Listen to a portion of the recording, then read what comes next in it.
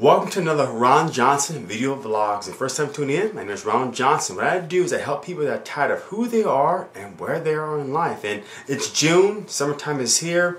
I'm going to be shooting videos weekly on how to achieve success faster and more or less breaking success down on a micro level so you can achieve success faster. So if you haven't, subscribe, comment, share, and let's create more awareness about yourself and how to achieve things you want now. So first thing is success. There's going to be 3 steps to achieving success faster, right? Who doesn't want to get more money now? Who doesn't want to have the car they want now? Who doesn't want things now? Everything takes hard work. So the first step to achieving success is find your personal definition of success. I'm going to give you a good example of my definition of success. I used to think success was having a fancy car, having a nice body, having everything that will provide me happiness. Scrolling social media, looking at everything everybody else has that I should be having. Well, first of all, what I saw didn't match my definition. And my definition was cars, girls, and everything I needed. Well, I realized that over the years, my definition of success changed. My new definition of success is working 25 hours a week, making X amount of money per month, achieving success I want by helping other people around. So that foundation, those are things that define success. So getting your personal definition of success is first step. Second step is awareness. Be aware of where you want success, aware of where you spend most of your time. Let's say negative self-talk. If you're always talking negative to yourself, you're not going to achieve success at all. Watch what you say to yourself when no one's watching. Not just what you talk about, but what you think of in your mind.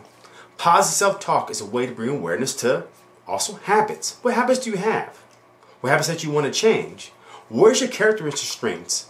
That's what allows you to achieve success faster, self-awareness. Third step is motivators. Now, motivators can range from extrinsic or intrinsic motivators, means external or internal. So let's say your extrinsic motivators is having the fancy car, having more money, having a bigger bank account. Well, those motivators are definitely subjective. They can change, they can alter. You know, when I grew up, making 6 figures a year was a lot of money. Now 6 figures a year can be below poverty level depending upon where you live and what county you live in. If you live in San Francisco Bay Area, 6 figures a year is not a lot of money, right? So what is your motivator? Internal motivators are things that provide your intrinsic motivators, or things that provide you a level of joy and happiness continuously. It's like a feedback loop. What can I get that continues by my level of happiness? For example, if I love helping people out, which I do, it's an intrinsic motivator. I love giving out, helping people, right? Mental health awareness. And it provides a loop back to myself, so that way it creates motivators. So those are 3 steps to achieving success faster. 1, your definition of success. 2, self-awareness. And 3, what are your personal motivators? So again, that's how you get success faster. I'm going to be shooting more videos on how to bring you success faster by starting with you first. Change does come within. So always, thanks for listening. Subscribe, like, comment. I want to hear your feedback. What videos do you want to see? And how to create better awareness faster through someone that's been there and has done it more than once.